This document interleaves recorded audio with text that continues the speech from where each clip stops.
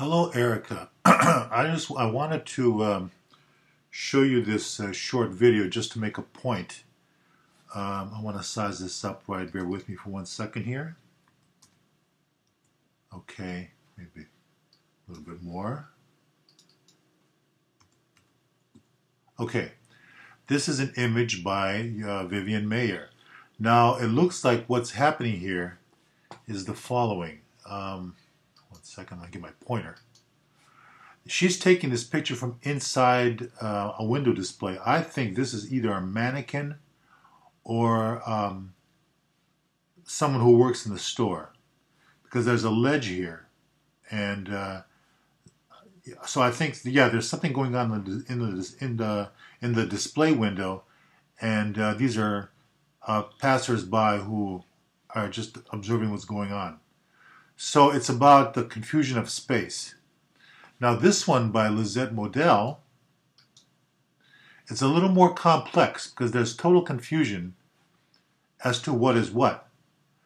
We are left to wonder if this is the reflection, or if this is the reflection, or if they're both, or if both are reflections.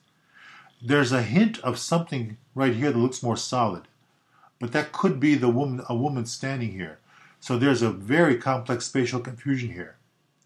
Now, what's interesting, there is a street photographer, you may have heard of him, Lee Friedlander.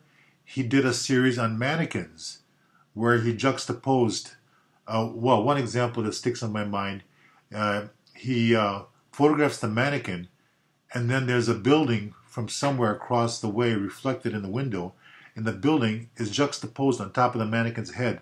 So it looks like a building with the body of a woman mannequin. So he plays that kind of visual game with that. So go check it out. But I wanted to bring this to your attention, and I wanted to just examine this in front of your eyes a little more closely. Okay, Erica, that's it for now. Talk to you soon. I hope you find more time for this course. I realize you have a job that takes you away a lot. So I'm wishing you the best. I know you're trying your best. Okay, take care.